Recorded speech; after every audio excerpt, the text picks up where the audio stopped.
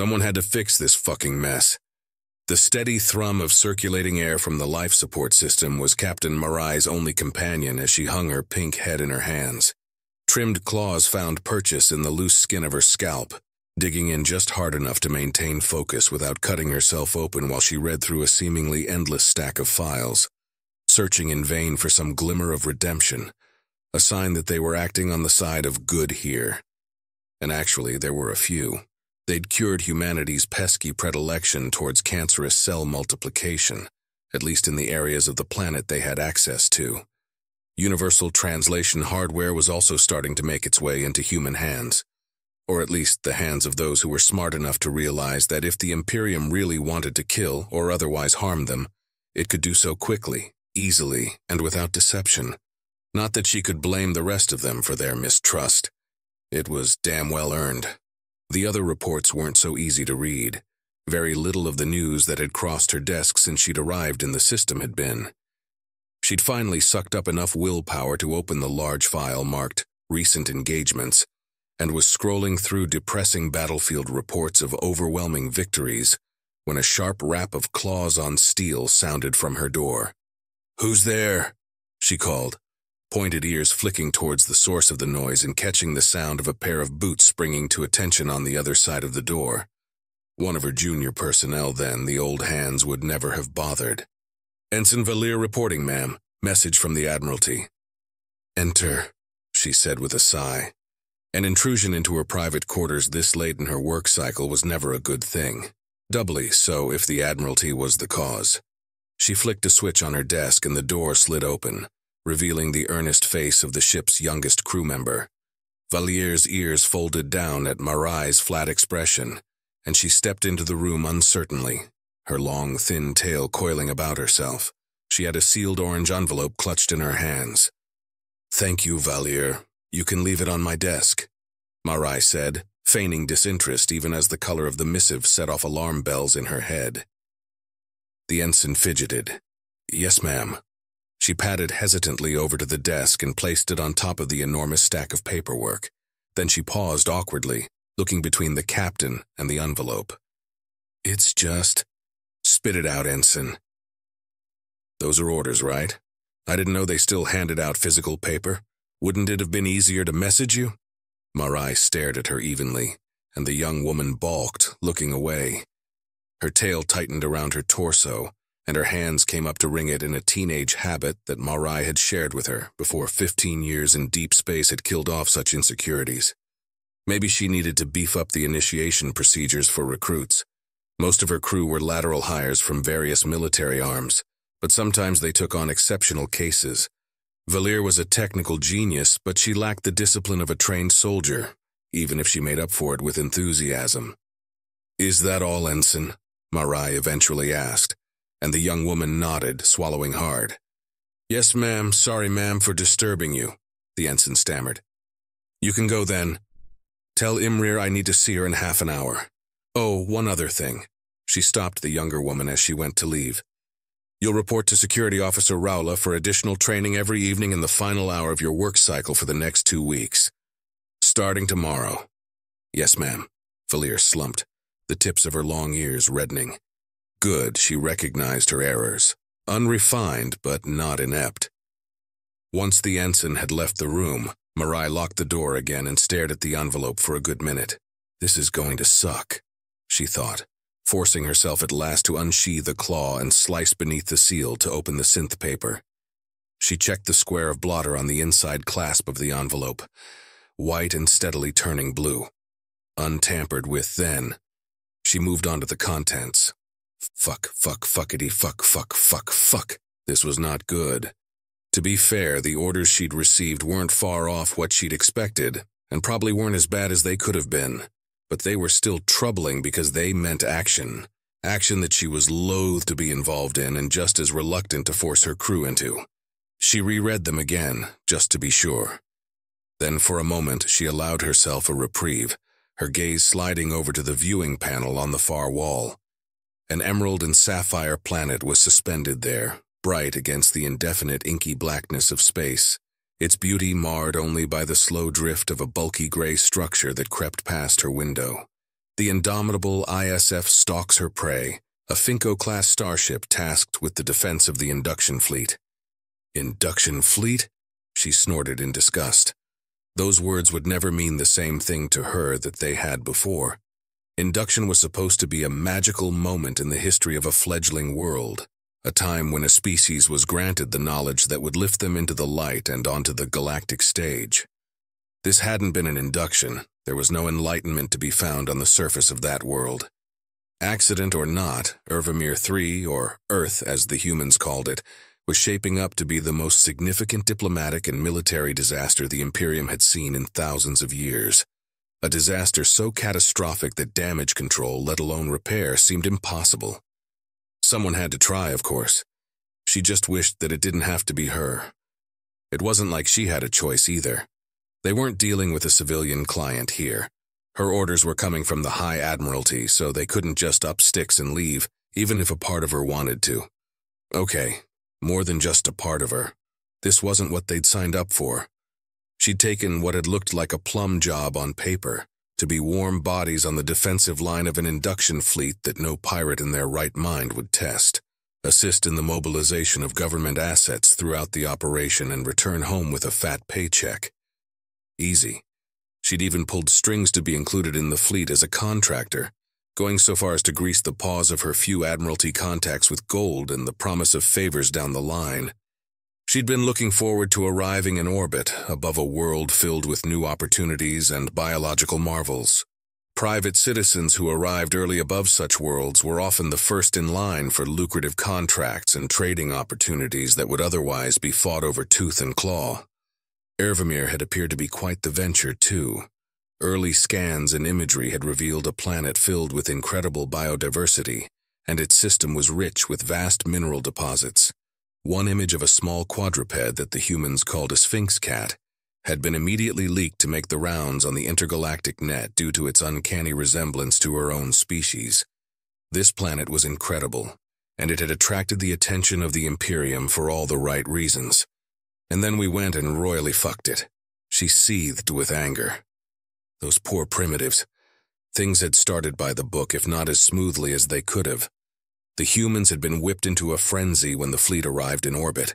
Intercepted local transmissions from the surface had been awash with fear-mongering. Sabers rattled in scabbards, and several high-profile leaders had roused their citizens into a panic-fueled frenzy. War rhetoric and vows of independence were bandied about. Then one of the smaller nations had fired a nuclear warhead. That kind of reaction wasn't so far outside of the norm among more warlike species, and the Imperium had moved to respond in the usual fashion. When things went sideways, induction doctrine was simple and explicit. First, a show of force was required to destroy the fighting spirit, and then an olive branch would offer the humans safety within the Imperium's embrace. Once they'd grasped the gap in technological and military prowess, most species immediately fell in line. Almost all would become valued additions to the galactic fold within a generation. The Kespen fleet, following Imperial protocol, had targeted the human warforms, and in doing so they'd made what may have been the gravest error in the history of the Imperium's expansion. Every known sapient species had warforms. Beyond a certain stage in development, a recursive genetic flag would appear to separate those suited for combat from those not. Warforms were bulkier, faster to make decisions under pressure, and easily led. More importantly, they made up the majority of every civilized species' military and were considered valid targets for a tactical strike. Nanomachines were quickly programmed to target individuals carrying the standard genetic markers. Crude and regrettable though the strategy was when compared to the elegance of space combat, it was undeniably effective against technologically inferior races who lacked the proper countermeasures. In every instance, their deployment had seen a cessation of hostilities with minimal civilian casualties. A few generations without soldiers would make any species bend the knee. Biological analysis of captured human fighting units, all male, much to the distaste of the Admiralty, had been analyzed and found to include high quantities of the combat drug adrenaline, as well as testosterone in absurd amounts. Both classic genetic markers of war forms. The nanomachines, thus configured to target individuals with large amounts of each, were released into the atmosphere above the planet's northern continents to a devastating effect. As the admirals watched on from above, humanity's fighting forces ground to a halt.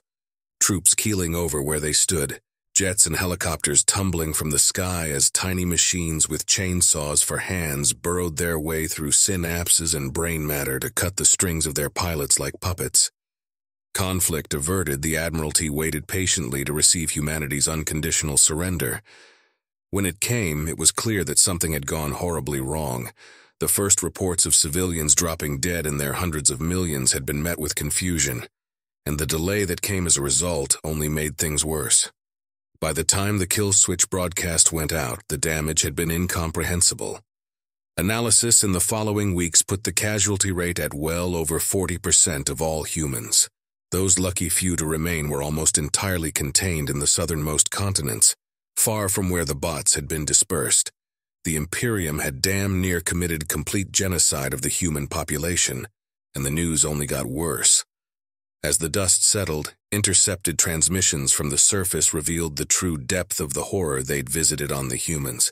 Of that 40% fatality rate, almost every one of the deceased had been male. Thinking about it again was almost enough to bring up Mirai's lunch. In something straight out of an adolescent girl's heat dreams, they'd stumbled on a literal gold mine, a planet populated by an even distribution of males and females from a race that was quite handsome by even the most xenophobic of standards. Then, in the blink of an eye, they'd reduced the male population to a fraction of its size, bringing it more in line with the galactic average. Almost every man north of the equator had been killed, and if the bots had been left to their own devices for just a few more minutes, or if the additional planned drops had been executed, the species would have been at real risk of disappearing entirely. There had even been a horrific span of time in the dust and confusion when it was believed the kill switch had gone out too late. Leaked documents from the science vessel, ISF Curiosity, that detailed communications from the chief biologist had leaked and been circulated amongst the fleet. Cold scientific discussion about the potential necessity of harvesting genetic material from the still cooling bodies of billions of males kept Mirai up at night months later. In the hours following the news of their accidental atrocity, her first reaction had been to prepare the engines for jump and leave the system behind. Unfortunately for her crew and the other civilian contractors, though, their preparations to do just that had immediately been met with a missile lock from their own fleet. The terms of their contract had been outlined again plainly and pointedly. Mobilization of government assets. Admittedly, she doubted that the Admiralty would have allowed them to leave even if they hadn't been under contract, but that second stipulation was what had sunk them. When she accepted the job, she'd assumed that meant shuttling personal guards around while introductions and negotiations took place. That wasn't a job without risk. More than a few species had reacted unpredictably to induction in the past. But it wasn't anything too out of the ordinary, and her crew were more than capable of keeping their heads down and coming home safely. Instead, over the past year, mobilization had meant making increasingly risky flights between the fleet and its ground operations, ferrying mobile infantry and heavy weaponry to the surface to facilitate the peacekeeping operations. While avoiding their simple surface-to-air weapons systems had been a straightforward task, the humans were getting better and more creative in their efforts to steal and destroy Imperial technology once it made planetfall. Just the other day, she'd received word that the Admiralty had lost 2 shuttles, their wreckage immediately scavenged from the ambush sites by humans who'd emerged from every crevice like the mites that attacked her skin each time she spent more than 5 minutes on the surface of that beautiful, cursed planet. Fortunately for her crew, the Admiralty had been reluctant to put its civilian contractors on the front lines in the immediate months after the incident. Liability aside, the optics were already bad enough. Now, though, even after cycling through relief crews and a boatload of fresh reinforcements provided by the nearest Imperial systems, low morale was catching up to them, and it looked like Mirai's crew had finally drawn the short straw.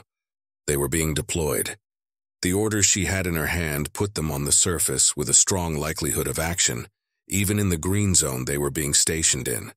What's more, she couldn't even bring herself to believe they'd be fighting for the right side. Over 3 billion sapient lives snuffed out in the blink of an eye, all because some primped-up bitch with a few medals couldn't handle anything less than immediate results. She sighed and forced herself to read through the directives again. The Admiralty needed ground troops to help secure a new base of operations on one of the southern continents. It wasn't a nightmare assignment, at least. The Imperial presence was necessary there because it was one of the few locations on the surface still populated by adult males, and that meant that the resistance movements were less vicious. But it also meant that it was one of the few areas with the remaining skeleton of a military force, as opposed to the scattered female resistance fighters in the north. The humans had proved surprisingly adept at non-conventional ground warfare, and even though the northern areas of the planet were finally cooling off almost a full Earth year after the accidental culling, she shivered. There was really no end in close sight. It wasn't like the Imperium could just leave either. Word was out, and the whole galaxy was aware of the situation. Abandoning Ervamir 3 now would only make them look like cubs storming off in a huff after breaking a toy. They couldn't just leave the humans in the rubble. The public's reaction had been about as bad as could be imagined.